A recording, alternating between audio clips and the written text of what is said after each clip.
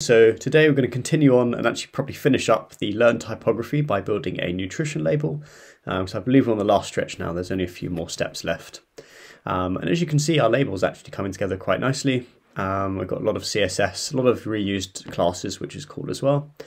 So as you can see here now, step 61, create another P element below the large divider, and we want to give it vitamin D and this. So I'm just going to grab that. So, and actually I'm going to grab, because the HTML is quite long now, I'm going to grab this and actually make this a comment so we can refer to it later. So below the large divider, let's use this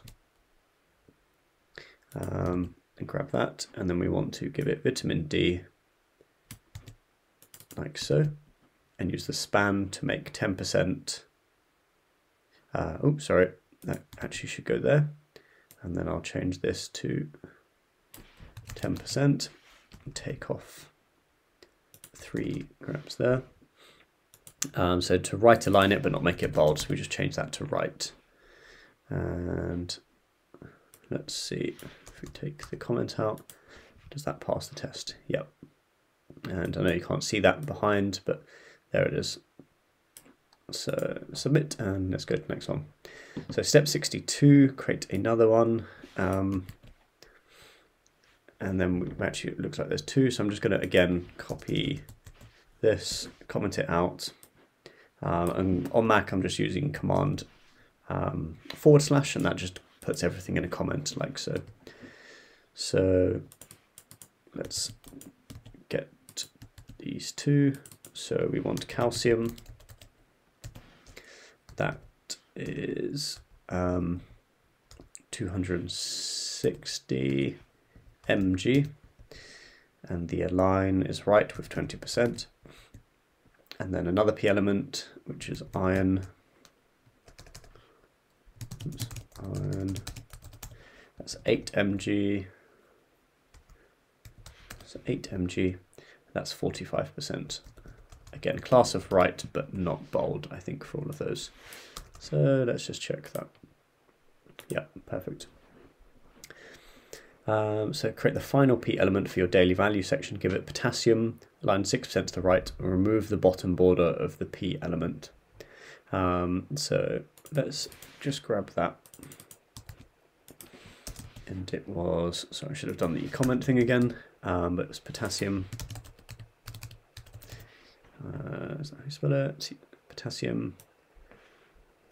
Yeah, and we just want to remove the border of the P elements. That's 6%.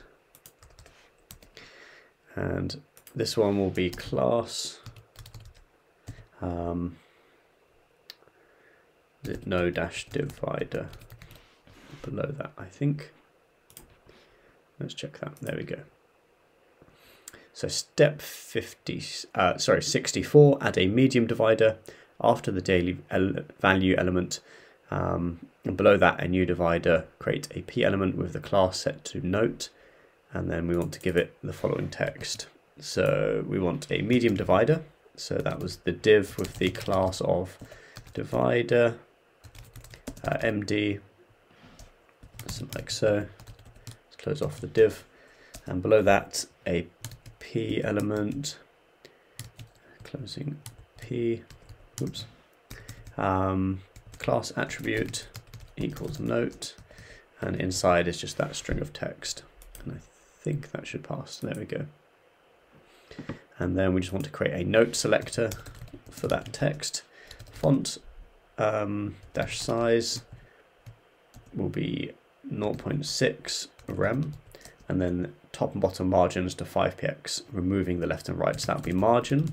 So 5px top and bottom, 0 left and right. I just need to spell margin correctly. Margin. Let's see how that looks. So there we go. That is our nutrition label. So let's check that code. And step 66, give the note selector left and right padding 8 pixels. So padding. So 0 top and bottom, and then 8 pixels left and right, and then text dash indent -8 pixels. So let's just see how that looks. So that says now with the last changes, your nutrition label is complete. So there we go. That is our nutrition label. Let's just finally check the code. Great, we've passed that. So excellent. Well done for getting through that. I hope that was useful as well. And I look forward to seeing you in the next set of videos. Thanks for watching.